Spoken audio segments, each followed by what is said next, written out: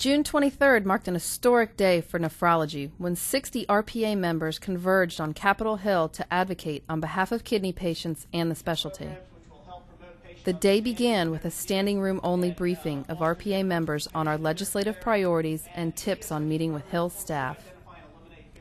RPA's high priority legislative issues included passage of equitable and permanent Medicare physician payment reform that replaces the sustainable growth rate formula, comprehensive and appropriate Medicare coverage for care provided to all kidney patients, passage of and funding for health information technology legislation to improve the quality of patient care and reduce health care costs.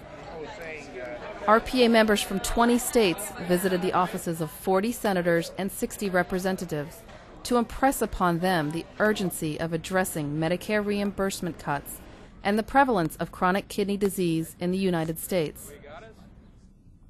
Through face-to-face meetings, RPA members were able to drive home the importance of comprehensive care for kidney patients, as well as the vital role screening for kidney disease can play in slowing the progression to kidney failure. The day culminated in a symposium for congressional staff on chronic kidney disease, which was held in the Russell Senate Office Building.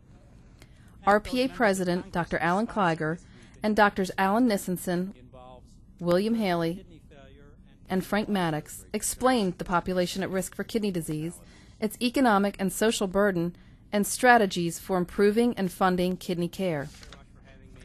Brian Sutter, legislative assistant to Michigan Representative David Camp, addressed the audience and emphasized the congressman's commitment to supporting ESRD program reform. Dr. Kleiger presented RPA's 2008 Special Recognition Award to Representative John Lewis from Georgia. As a member of the House Ways and Means Committee, Congressman Lewis is an original co-sponsor of the Kidney Care Quality and Education Act. Congressman Lewis works tirelessly to ensure quality health care for kidney patients and spoke about his commitment to ESRD program reform at the symposium. But as long as I'm in the House and as a member of the Ways and Means Committee, I will continue to fight for kidney care. RPA salutes our members who traveled to Capitol Hill to participate in the most successful Hill Day event to date. If you are unable to travel to Washington, D.C. to join us in person, you can still take an active role in RPA's legislative advocacy program. You are always welcome to visit your congressional representatives on Capitol Hill or in their home districts. During the August recess, invite your representatives to visit your dialysis facility.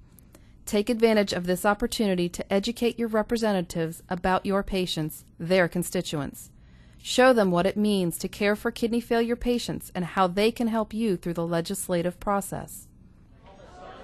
As nephrology practitioners, you speak not only for yourself and your community, but also for the patients who depend on you for quality health care. Let's build on the momentum we created on Capitol Hill on June 23rd. Please continue to meet with your legislators at home in your own state. Please share RPA's legislative briefs, which are available on the RPA website, with your legislators and their staff. Feel free to contact RPA staff who will be happy to assist you with making a difference.